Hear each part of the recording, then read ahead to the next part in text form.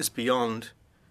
You know, can a studio realistically spend 3 years with 50 people working on a game and hit the market after at that that point? They can't afford to not have a well, it's a hideous risk.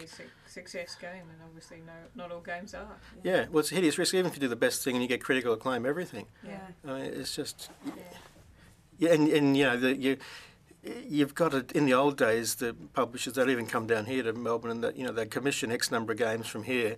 They might do 3 or 4 similar games, and I know they're only going to publish 1 or 2. But as long as you get 1 hit in 5, you're covered. But these days, it doesn't work quite like that. The money's just too much spending. Yeah, it's interesting that with the Xbox 360 that they've got that whole arcade section, which is much smaller games, more casual style games, because there's obviously some kind of understanding there both for audiences and for developers that we just can't keep making those huge games. Well, there's actually wants to play 40 hours anyway. Well, there's actually a big trend back to the retro style games anyway, because the one thing that hasn't improved much with technology is the gameplay. To be honest, not the original sort of quirky gameplay you get, the core gameplay in the 80s or early 80s. That hasn't really. Obviously Mario and Sonic and everything moved the bar a little bit, but people are still relying more on fancy graphics and stuff to get the experience across. Yeah. I'm ready. Okay. My phone's off. My phone's off. I've never have it on. My phone's off in another room. I just bought it in case I couldn't find ACMI. No, I'm only kidding. Because you're a technophobe. Technophobe, yeah, I hate technology. That's right. Just one moment. As you sat back, I'll just go with that focus. This brings back East Reed memories. That was on last week too. East Reed. Yeah. I was always being interviewed by TV stations and things over there. This is a smaller version of it. Yeah, it's much smaller. It'll be much kinder. Yeah, in East Reed, what happened here more or less, somebody comes and gets you, they take you here, then a pretty girl comes and gets you and takes you somewhere else, and you're getting carried around all day. So, anyway. This is E3 Light. Okay. Thanks, Greg. We'll start with talking about your background and some biographical information about who you are, how you got started in gaming, your background, what you wanted to do. Okay, my background, how I got started in games. Well, I think going to the end first, I think I joined Beam in 1982, if memory serves. That was after a computer science course at Melbourne University. I suppose I had programmed some sort of half games at home, just fiddling around to learn how to use a computer before I applied for the Beam job. I suppose my major interests in those days were sort of programming and film, and I was going to go one way, I was thinking of heading up to the Australian Film School actually in Sydney, and then I got sort of involved in games a little bit, so I decided to combine both things, computer programming and film more or less, and turn it into a game career. Well, that wasn't initially going to be a career, but it sort of kept going and going and going. And were you actually recruited through Melbourne University? Like, how did you find out? No, you didn't recruit through Melbourne University in those days, as I found out later on, because I tried recruiting through Melbourne University. And if you're a serious computer programmer at Melbourne Uni, you'd have jobs at the big mining companies or the public service or something lined up by year one. No, I saw an advert in possibly The Age, I imagine, just wanting a programmer. In those days, that was quite rare, but it said a programmer to work on a game in South Melbourne. Now, as it happened, I've already been out to what turned out to be Beam's, or Melbourne House in those days, office in South Melbourne to buy an adventure game from the States. They used to distribute adventure games and other games from the States and Britain. So I turned up there. I think there was 3 programmers or something, and I showed them this thing, a sort of a pole position game I'd worked on, well, just myself, just a car driving around the track. And yeah, I walked out with the job, basically. Easy as that. Yeah, well, I don't think there was going to be much competition, to be honest, in those days. So when you walked in there, there's like 3 other people, so it would have been Veronica Megler and Philip. No, they'd finished the original. They'd just finished the original version of the Hobbit. So the other people there were Alfred Milgram, who was running the company. It was his company with his wife Naomi Bezen, who was in charge of marketing. Adam Lansman came on as the accountant. then the programming side were Phil Mitchell, William Tang, Yeah. and they just hired a young guy, Alan Blake, I believe. Right. So that was the whole staff at that point. Unbelievable. What was Sorry, there were salespeople. There was Yeah. Sue Anderson in charge of sales, and you know there was some administrative stuff, some people going on to help the publishing wing, because remember Beam owned Melbourne House, so we were a game publisher as well. Yeah. And when in the early days when you were working there with just the three of you, what was that like? What was it like working on games in that kind of environment? Well, I think we hired a few people pretty fast, because if I remember, one of the things we started pretty early was a book of games, 30 games for the VIC-20 and then the Commodore 60 when that came out. But yeah, it was a small office, although not much smaller than by today's standards, I suppose. It was classic pioneering stuff, I suppose. Yeah, it was a sort of microcosm of what it is today, because even though we thought the deadlines were tight and we were working long hours, and we had 3 months to finish something, whereas today you might get 2 years to finish something. It still was a microcosm of that, because you'd spend your 3 months and then the last month of it you'd be working all night and stuff. So it was that really hasn't changed until the last year or so, to be honest, in the game industry as a whole. So it was pretty much just a subset of how it was. And I suppose the biggest difference in those days, we reverse engineered everything. If we wanted to do a game on the Coleco, the Intellivision, and bigger than all the Nintendo when that came out, the NES, there wasn't anybody there wasn't any manuals. There wasn't anybody saying how to do it. You had to take the machine, take the chips out, reverse engineer it, and see what it did, and then start programming it from there. So you'd start with a game that one of you may have programmed for, say, one of the machines, and then you want to make it for the 64 instead, so you're recreating the entire game? Well, no, if you're pointing to the 64 came out a little bit later, and that was with the Atari line, which we didn't actually, I don't think we did anything on the Atari line, other than the 2600, the original console. The 64, when it came out, the specs were clear on that machine. It was a 6502 processor. Everybody knew what it was meant to do, and you could more or less figure that out. There was a bit of research with the graphic technology. But you're importing a game, the core, even in those days, the engineering disciplines we used were pretty good. And from my point of view, I was always insistent on using software engineering to make sure everything was portable as well as you could make it. So, in the example of the Hobbit, Phil Mitchell, who, with, as you said, Veronica Megler and Fred, did the original Hobbit on the Spectrum. They did the core set. They had a core set of routines where you could, to put things on the screen and to get the I/O and all that sort of stuff. And then they had the actual game-specific stuff, which was the language for, so people could type in open door and this and that, and it'll go through.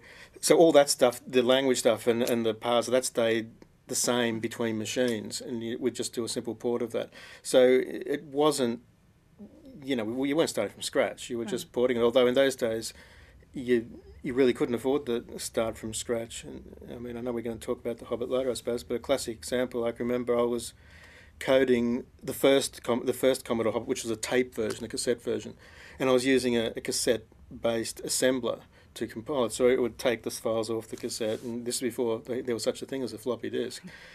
And the final, we were on a deadline, and the deadline was a couple of days after the what turned out to be the America's Cup, when Australia 2 won the America's Cup. And the night that the final race, the night that Australia 2 won the America's Cup, I remember that because I was up all night. I started a tape assembly of the Hobbit before the race started, and it hadn't finished by the time the race had done. So for a whole yacht race, we was assembling one program. Now I've known people in recent times that have compiled a single program to get rid of errors, anything up to 100 times in 10 minutes. So times have changed. Unbelievable. Yeah. Can you talk a little bit about some of the games? Like, let's talk about the Way of the Exploding Fist that you designed and programmed. Yeah, that's right. I was the lead programmer on that. We had one other guy working on it, Bruce Bailey, and David Johnston. The Exploding Fist was it was the first multi-move combat game ever made. I think on the Apple, a game called Karateka came out just before we released Fist, which had basically punch and kick, which wasn't much of a karate simulation. So this was put. We wanted something. It was an idea I came up with. I did know that one of the Japanese arcade companies was doing a karate game, and that actually came out before Fist. So Fist ended up sort of being compared a little bit to that. But it was to get. Well, it was just to have something first, to get something out there that was unique and new, and it was to do what we designed a game, which I think it had 16 karate moves, all based on the Commodore joystick initially, and then the keyboard on the Spectrum. What can I say? It was a fun game to do. It was one of these games you think there's pressure on you. Can you finish it? Can you finish it? But when you look at it, it only took 4 months or something. I do remember one thing because, as I said before, I'm very into engineering things correctly. I was never one of the guys what we used to call them hackers even in those days, who will sort of do things on the fly. You sit at the computer and just type and type and type and then compile. I like to plan everything out and get it going. So nobody had seen anything to do with Exploding Fists for, it must have been 6 weeks or whatever it was. Nothing had been happening. Everybody was starting to get a bit worried. And then one compile, and suddenly the two-player game, that is without any AI, was working straight away. So it went from nothing to a two-player game basically straight away, which was, and then you know when you're onto something because did the compile, tested it, works. Well, we've got something here. I'll go and get a cup of coffee, and I come back and there's a line of people to play the game in the office at my machine. So that was when we knew we were onto something pretty good at that point. Why did you choose a karate game per se? Well, I mean, as I said, I was aware that the idea initially, I'd like to take credit for the idea, but the initial tweak come from the Japanese, the initial idea, and so then it seemed, well, if they're going to do it for the coin-ops, well, it seems like a good idea. I don't see why we couldn't do it for a home computer, and I suppose. You got to put yourself into the mindset back then. These days, every second game is either a first-person shooter or on the console, it's a beat-em-up of some nature. In those days, there wasn't any beat-em-ups. This was the first what you could even call a beat-em-up on a console. Oh, well, it wasn't a console; it was a home computer. But this was, and so it was. It stood out as something new. But I was actually approaching it from the simulation viewpoint because one of my favourite things was always sports sims. So I was simulating karate. I was actually using correct moves and the way the human body would respond if you tried to block with those moves. I was fascinated from that viewpoint as much as anything. And that, I think, came through a little bit as well. And how did you work all that out? So how would you design this then and those moves? Well, one thing in my games career that it's always been my constant excuse, I call it research. It means if I'm doing a fighting game, I can watch every Bruce Lee movie. It means if I'm doing a horror game, I can watch every horror movie. We didn't get to do a porn game, unfortunately, but that would have. But anyway, but yeah. So I research lots of study the films, but obviously get books. I mean, and you can get books where they've photographed, moves and things like that.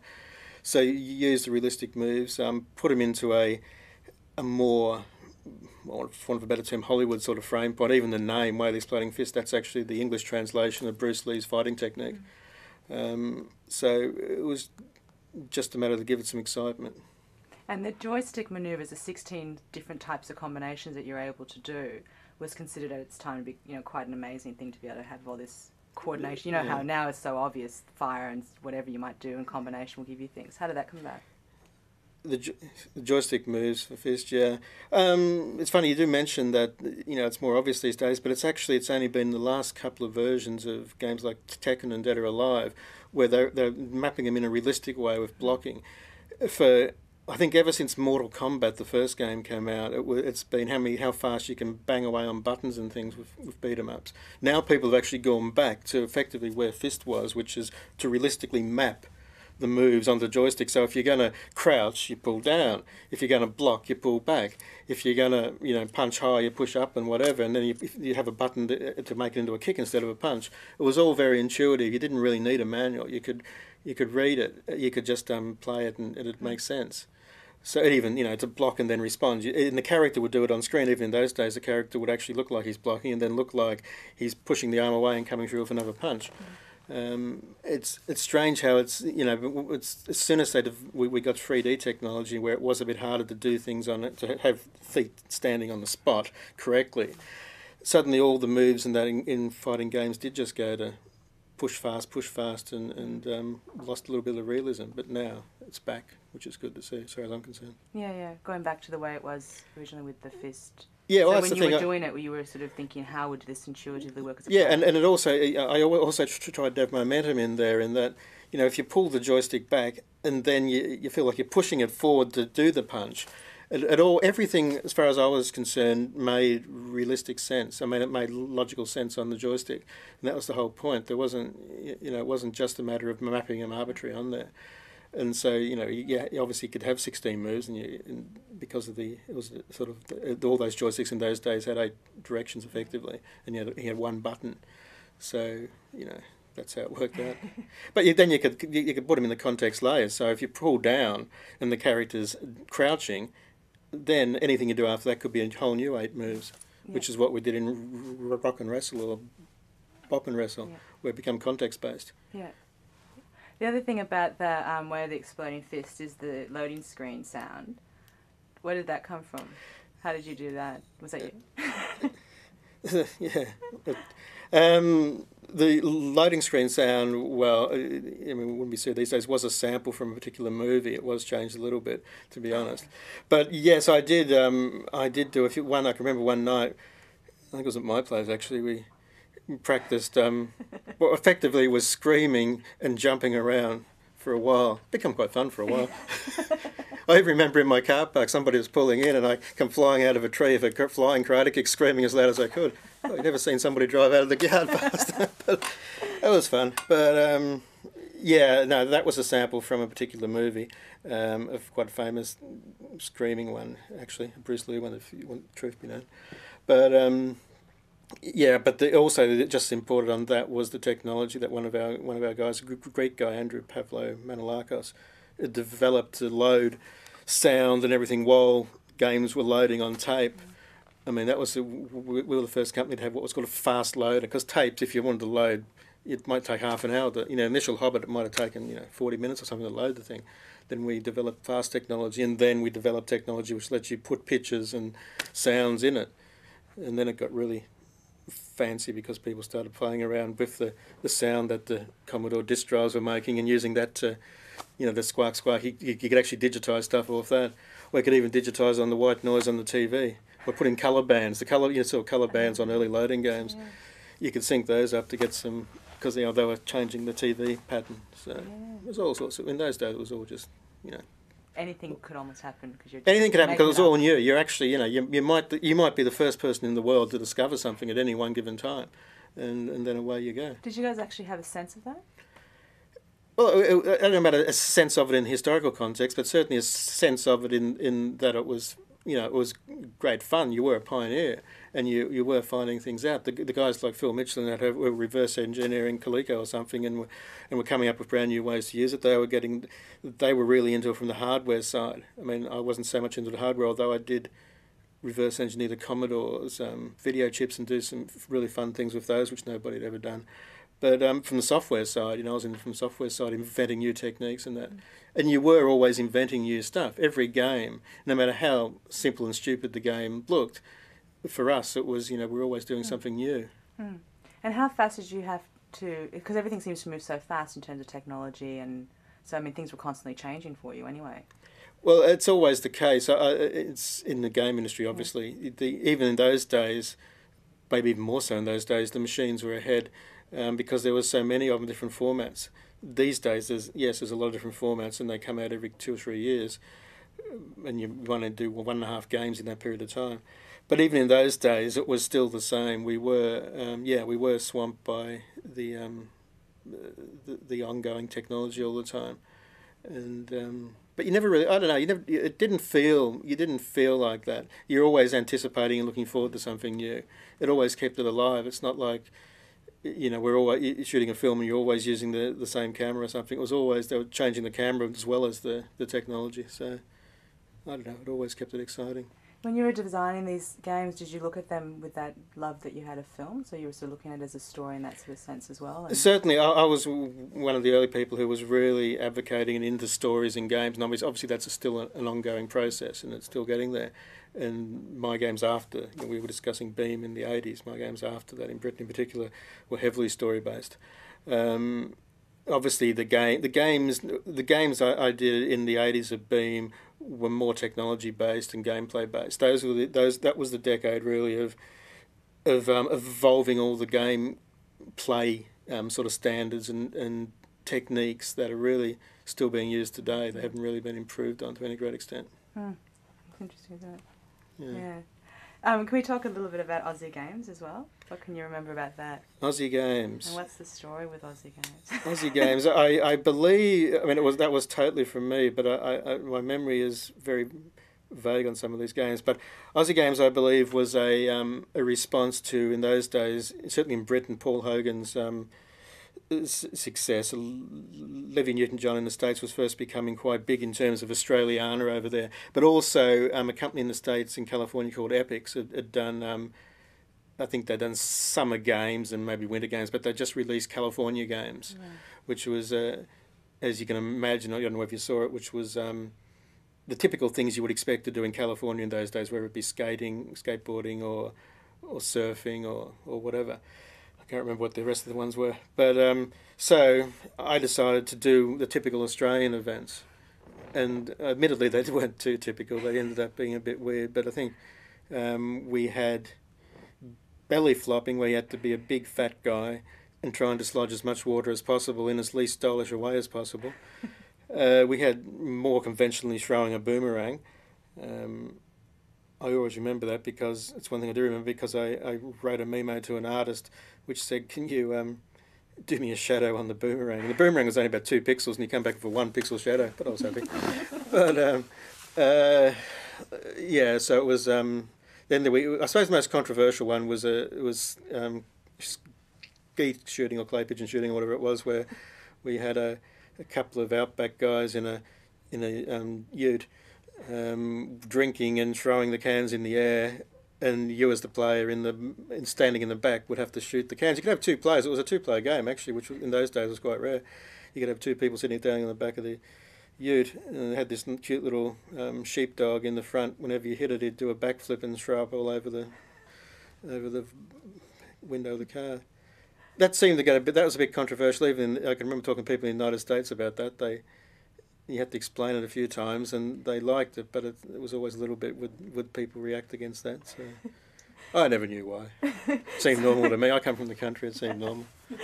So you came up with the idea for Aussie Games as a direct reaction or a bit of a piss take? Or? It was obviously everything had to be commercial, point A. I deemed that it had commercial potential, but it was both a piss take and a response to something like California Games. California Games was very slick, but took itself very serious to a certain degree, saying that California had a great lifestyle and this is the things they were doing. So I showed that we had a great lifestyle and these were the things we were doing. In hindsight, it mightn't have been so great. Supported obviously by the Tourism Commission. And well, in those days where we hadn't started, you'd say that as a joke, the Tourism Commission, but we should have got more sponsorship into some of these things. And so that was released? Aussie Games was released in Australia, the UK, and I certainly remember talking to people in the States. I can't remember if it possibly would have been Mindscape in those days. We were talking too seriously about things, but I don't know about the United States. And what was the responses like here and in the UK?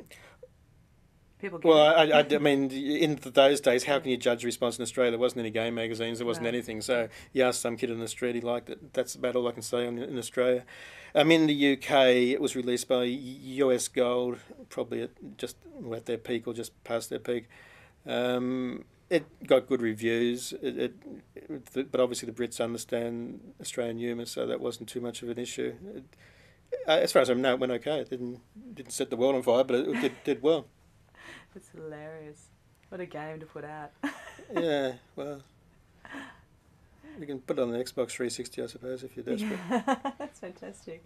Do you still have copies of that as well? Did you keep I doubt that I have all your copies of games? anything. I don't. I might be able to find a copy of Exploding Fist if I looked hard somewhere wherever I got stuff stored. Did you keep all this sort of stuff, or like, Not a great deal, no. just because you were moving around, or just I didn't think about it as part of Oh, historical archive? I just thought someday somebody would put me in a museum with it all, and obviously that's starting to happen. Yeah, that's so, right. Welcome to your life. This is your life. yeah, so you're the researcher. You're meant to find all this stuff. That's right. Put it in a nice We'll find display it for cabinet, you. and then I can photograph it.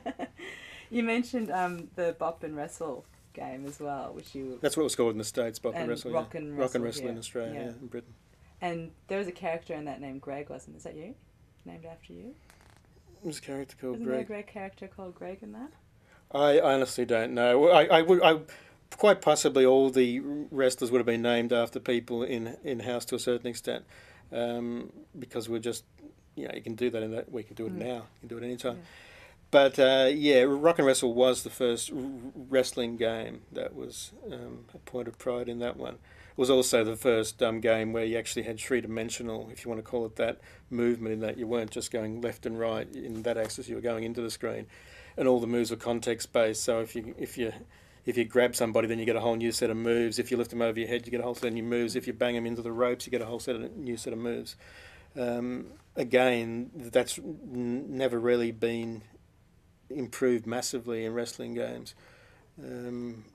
I do actually regret in Rock and Wrestle, and that subsequently we missed the boat a little bit in that, because we were deemed the wrestling experts in the world.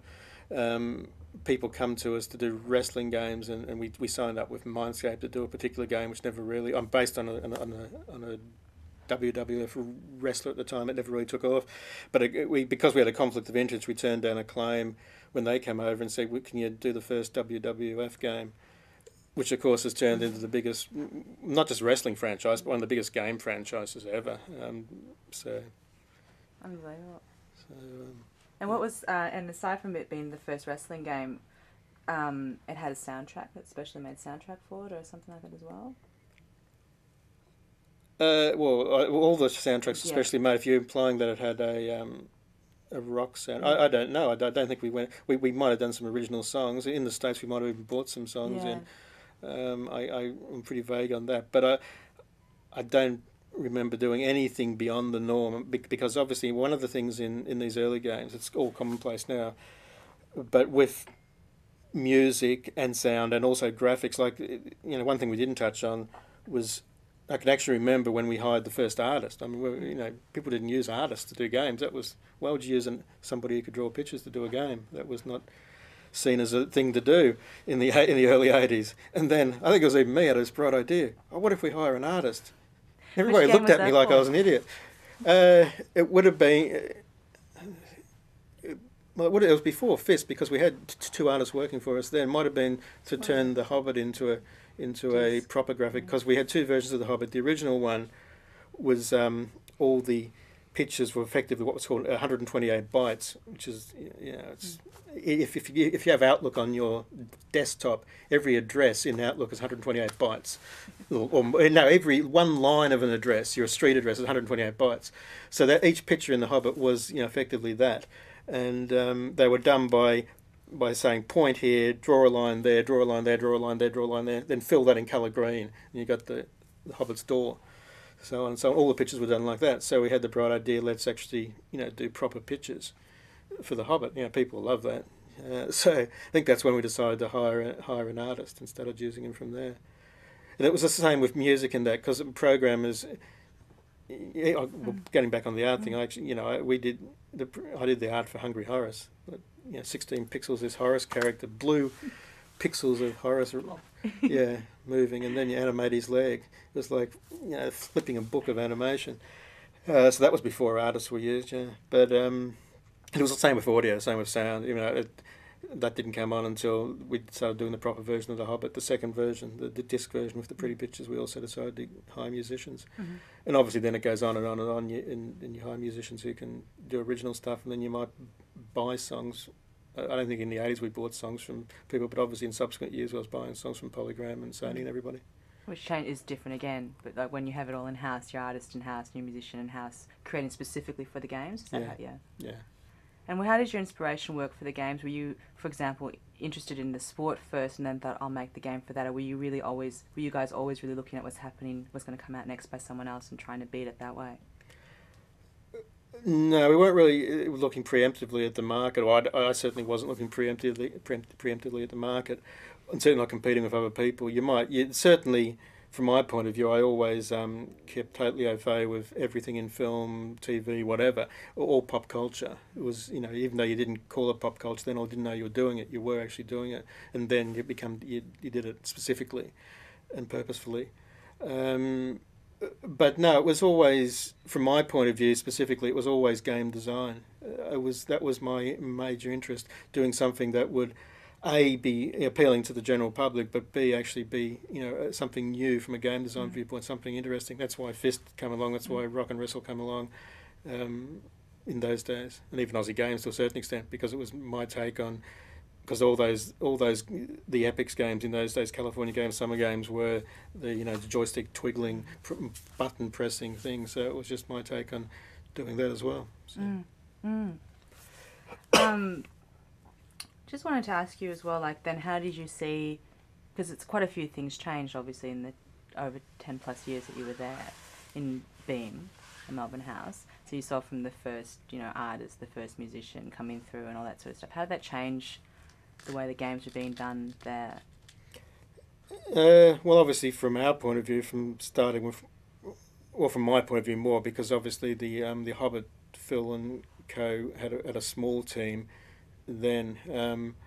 From my point of view, as you start off as an individual, it's sort of what there were some individuals in Australia, but mainly in say Britain, where people were actually programming games in their bedrooms or in their garage or wherever else. I mean, hell, Apple and Atari started like that. So I was coming from that background where I was one person doing the whole thing, and then I'm not a great artist or a great musician, and then you could have people on your team who were obviously 10 times better at you at art and music and stuff. So it seemed like a natural progression, and those teams were still small. I mean, at the most you'd have 2 artists on a game in the 80s, at least early to mid 80s, and you have a single guy doing the music. So. And you may have a support programmer. So a team might be 5 people or something, even for a big game. Unbelievable. And then when does that start to change then at Melbourne House? At Melbourne House, well, the games grow bigger, the teams grow bigger, the machines grow bigger. I suppose if you want a pivotal moment, it would be the release of the NES, and then Nintendo kept internal control of that machine in terms of software. So I believe there was us at Beam and Rare in the UK that reverse engineered the NES and started doing games for it. And then obviously that's also really the point where we started getting a lot of commission work, because obviously if you can do work for the console, then everybody from Konami down was coming to us to do work. Whereas before, because we were a publisher, you have to bear in mind Melbourne House was one of the 2 biggest publishers in the UK. So we were doing software for our own publishing needs, and then we would license it off to people in the States, which was never, ironically, the biggest market. The UK was always the biggest market. It was a concentrated market. So when Japan opened up and brought out the NES, and then that sort of was the big catalyst for everything, for commissioning work, for bigger teams, for whatever you want. That's really, yeah. And obviously, I can go back a step to Aussie Games you mentioned before. That obviously, I seem to remember 2 or 3 programmers. There were 6 gamettes, so there was probably 3 programmers doing 2 each or something. So, but that obviously divided up really nicely. I mean, they were totally standalone. Yeah. And how did the programming process work then? So you would have a game that you would focus on. You'd have your team that would work on that, or someone had a master plan of the games that were coming out, or. Well, it depends what part of the 80s we're talking about. From my point of view, I started off obviously programming and designing whatever I worked on. To be fair, I started off by converting the Hungry Horace and the Hobbit. I think then I did. I sort of did from scratch an original version of Horace Goes Skiing, and then in between that, the pretty version of the Hobbit, the disc version. And then I said, well, I'm going to do something original. And that's when I did Exploding Fist. And then from that point on, it was all, my stuff was all my stuff, really. So I don't even know what the question was. So you would basically, you were allowed to have control, choose a game that you'd like to work on and run with it. Yeah, well, in those days. Well, at that point I was, after Exploding Fist, I was obviously pretty senior there anyway. And eventually moved from programming. It was about that mid to late 80s, really didn't do much programming as a side to design, direct and produce, just not one title, more than one title, 2 or 3 titles at a time. And then when the NES came out, sort of specifically produced, direct and design without programming. I don't think I did much programming until in the early 90s on Discworld. So, yeah. Just moving into that just quickly, so some of the things that you've seen, and you've seen the changes in the industry, and so you've moved, obviously moved through from Beam into a various number of positions overseas, doing some of the... Well, I set up my own company, Perfect Entertainment, in the UK, from about 93 to about 2000. We ended up closing down. We got into a big dispute with Sony, which... when you sit in an office in central London and you're in the middle of a dispute and you come into a room and then Sony comes in and they sat down with, I don't know, it must have been 8, 9 lawyers in suits. And the lead one got up and said, look, I just want to tell you, we've just screwed George Michael for a fortune and now we're happy. We're going to screw you guys. It didn't work out. We settled. But anyway, it's a separate thing. Yeah, we got into a case with them where one of the Sony's companies had offered us a lot of work on the Sega Saturn to do, and they said, but you've got to expand big time. So we expanded a couple of $1 million worth of expanding, and then Sony said, hang on, one of our companies is commissioning Saturn work, we don't like that, we're cancelling the contract, we're tearing it up, sue us. Unbelievable. So that went on for a couple of years, but anyway. Yeah. So after that, I worked for Empire Interactive in the UK. They wanted the studio set up in Oxford, and I set that up for them, and we did a big game up there. But that's also one of the sagas of the Empire. Empire's a small publisher and having troubles and things. So that was when I decided it's time to come back. And do your own thing, yeah. Well, I'll get out of games for a little while, to be honest. It's a big commitment now to do a game. It's, you're committing yourself for 2 years to a lot of work. So I thought I'll see how things go, and also just see how things are down here. And what would you say, I suppose, in some sort of way of contextualising Melbourne House and Beam, from your observations of having been overseas and programming and things, that the importance or the role of Beam and Melbourne House in early gaming development? Melbourne House / Beam, obviously one of the key early players in the industry, one of the earliest. Bearing in mind the industry started obviously in small in America, in Britain, Australia, Japan, whatever. But in the world sense, there was the general feeling, certainly from us, that the UK was the game market for some reason, and it certainly had the most developers and publishers in those days. And Melbourne House, along with Ocean, US Gold a little bit down the track, were there at the start, effectively. Fred started the company quite early. He did some computer game books, just type in your basic games for the Spectrum or the VIC-20 or whatever, and then evolved it into games, and then publishing games. And I suppose it definitely has a major place in the history of the game industry, really. And do you think it's recognised or seen as such? And well, it certainly isn't the people that have been in the industry for a while. That these days, or not these days, the last half dozen years, to be honest, obviously it's a different. There's a lot of young people who to them the old days are the PS2, or if you're lucky the PS1 or the Nintendo if you're really lucky. But it's a different industry, and they, it's like coming into if you're coming into the film industry or something these days, you wouldn't be referring to the black and white days so much. And it's the same thing. You're sort of you're treated with reverence by people that know, and other people are surprised that there wasn't, that the games haven't always been there, that there was the pioneering days. So it is strange, but yeah, there is still a lot of people who are, fans, for want of a better term, of the old days. You might turn up to a party or something at an industry one, and suddenly somebody will mention Exploding Fist, and then everybody goes crazy or something. Exploding Fist is definitely one of the big remembered games, certainly in the UK. It's considered one of the sort of seminal games over there. They do. Everybody in the industry knows about that, and you do get a lot of requests for a console version these days, even from just the public. So. And why do you think there is such an interest in, obviously, Exploding Fist, but even we were talking earlier about even some of the earlier other games? Well, the earlier other games are known, I suppose, but it's these days. Well, in the last few years, there's been a trend to go back retro gaming for various reasons. People got back to the old, like quite a few developers now are doing packs of asteroids and Space Invaders and whatever for those days, and stuff like Fist. And I don't think the Horus games quite come into it. People in the industry in Britain remember the Horus games just because they were the first half dozen games on a home computer.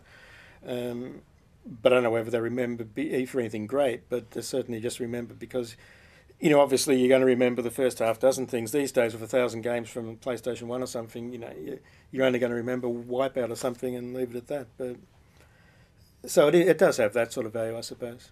Yeah, it's good. It's great. Yeah, I just want to ask a question because a lot of your peers talk about you as a game designer, like one of the first game designers. Now, obviously, there was no job description for game designer around really at the time. And we're getting an idea that some of it came out of your interest in the movies. But can you talk a little bit about sort of what inspired you and how you put games together when there really wasn't any sort of pro forma or way of thinking about it?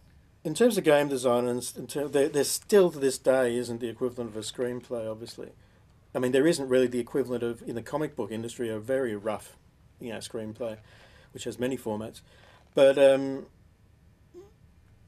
from my point of view of game design, it was always interesting, even in those days, from the cinematic and storytelling standpoint, but obviously that was a secondary concern, and that's become more important in the 90s, when you could actually tell a story and you could be cinematic in the way you told it. But the game design was sort of a mixture of simulating something, which I was always interested in, sports simulation of any nature. I was always interested in the computer programming aspect of simulating, the real world or whatever. And this was a way of designing an interaction to that. I mean, to put it in a silly way, I suppose, but it was just, for me, it was always fascinating. I was one of the first people fascinated, I suppose, by the interface of a game or of a piece of software via a joystick or something to a person and what you could do with it. And, whether it be Exploding Fist or even Hungry Horus, I think I would actually walk around with a joystick in my hands, just, testing things, and, it might be a day at hand, just walk around with a joystick in my hand. I might have even given it a name, but I can't remember.